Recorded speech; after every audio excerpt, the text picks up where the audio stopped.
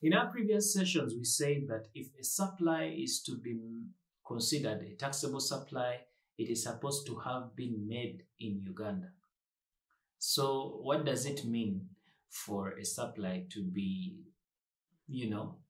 to have been made in Uganda? We are going to discuss this, what it means when it is for goods and what it means when it is for services.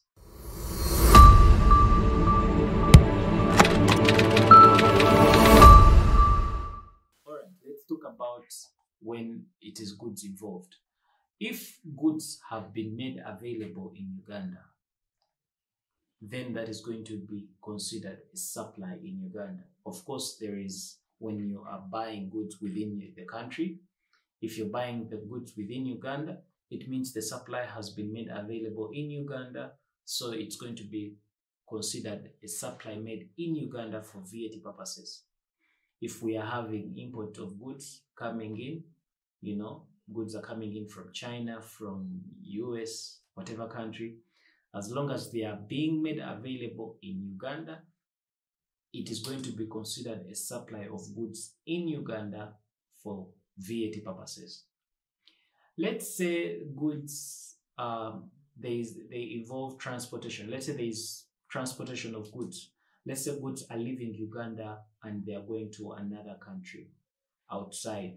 Maybe more goods are living here and they are going to Dubai. Is that also going to be considered a supply made in Uganda? Yes, it is.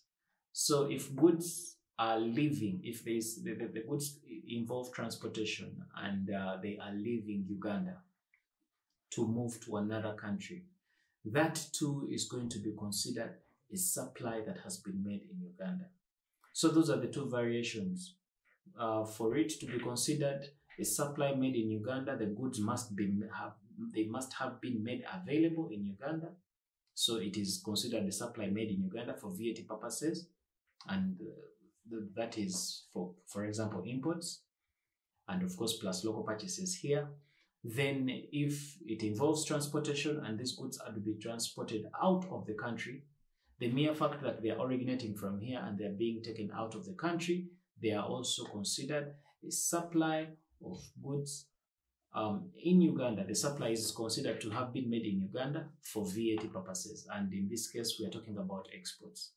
So that's it for goods. Let's talk about services. So the supply of service is going to be considered to have been made in Uganda if the person giving the service is doing it from Uganda. We do not care whether the persons consuming the service are in Uganda or they are in Kenya or they are in South Africa or any part of the world. As long as the service is being executed from here, it is considered a supply that has been made in Uganda for VAT purposes. It's very important that you understand the place of supply, because like we had earlier discussed, a taxable supply, for it to qualify to be a taxable supply, it is supposed to have been made in Uganda.